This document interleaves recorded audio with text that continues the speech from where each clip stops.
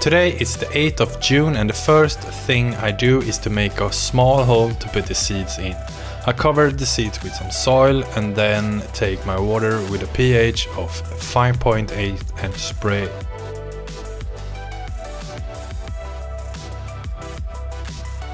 I have chosen Red Tiger from fatali.net for this video. I will then put the seeds in my incubator with a built-in heat mat for faster germination. 10 days after we put them in soil, the first one is out. I will now transfer them to my startup light and I will have them on for 16 hours a day and 8 off.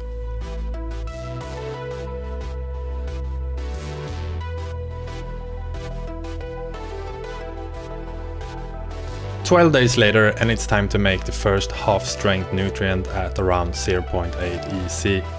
EC stands for electrical conductivity and it measures how concentrated your nutrients are. We want a low concentration in the beginning. I use an aquarium pump to mix my nutrients because I can do other things while it blends. I have 10 liters or 2.5 gallons of water and I always start with the silicone and shake it good. Silicone is used to prevent stems from snapping under heavy yields, protects the plants against heat, cold and intense lights, and it helps to prevent pest attacks. Half strength, so 5 milliliters for 10 liters of water.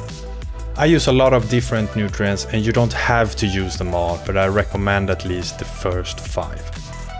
Next up is CalMag and 5 milliliter there as well. CalMag regulates nutrient transport and strengthens cells and supports photosynthesis and enzyme process. Overall, it's for healthy growth. You will not need too much in the beginning, but rather later when fruiting.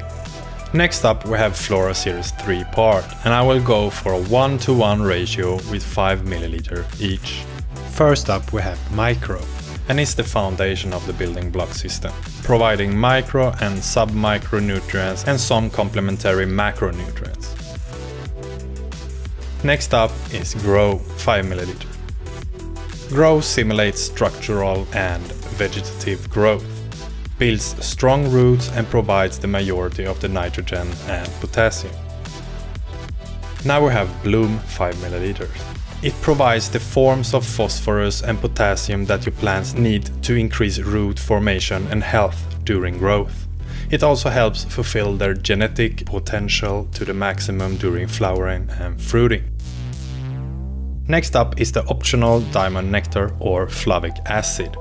Diamond nectar are the substance that make minerals more easily absorbed by plants, making nutrients more effective. I use 10 milliliters and it doesn't affect EC. Last up we have SM90 5 milliliters. SM90 is a wetting agent and encourages new root growth and improves transpiration. Wetting agents is used to lower the surface tension of the water. Now it's time to check our EC and see how close to 0.8 we got. 0.808. Perfect. The last piece in the puzzle is to lower the pH of the nutrients to around 5.8. I will then let it rise with time to a maximum of 6.5 before I take it down to 5.8 again. The reason for that is that different minerals have different pH uptake, so the drift helps the plant to get all the nutrients it needs. I bring it down to 5.8 and let it settle for about 10 minutes before I check again. 5.8 and we are done. So now, when we have done the nutrients, it's time to rinse the plant from soil and start this DWC journey. I have pre-cut my 3-inch net cup in the bottom for easier access later and rinse my clay pebbles until the water is clear. I then squeeze the sides of the plastic container carefully and the plant will fall out by itself. Now it's time to rinse the plant from as much soil as you can without damaging the roots too much.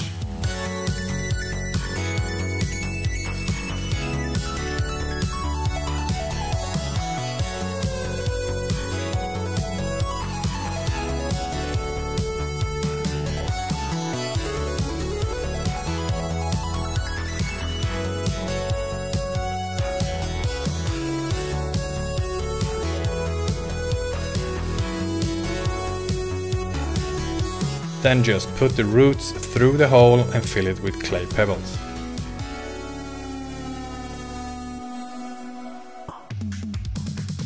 Now it's time for the plant to finally stay in its new home, and I will have the pump on for 24 hours a day and the water level to touch the net cup.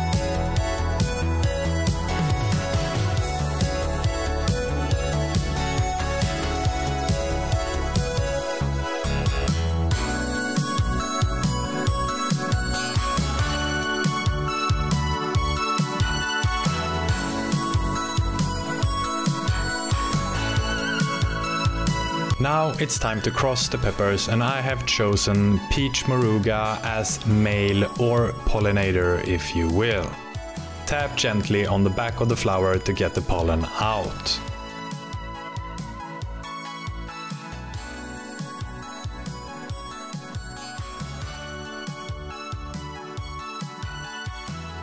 On the female plant, look for a flower that haven't opened yet and gently remove the outer layer.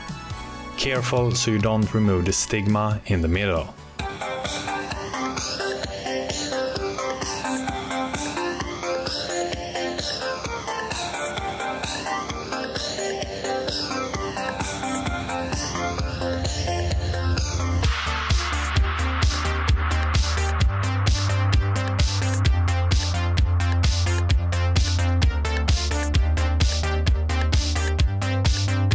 Then dip the stigma carefully in the pollen.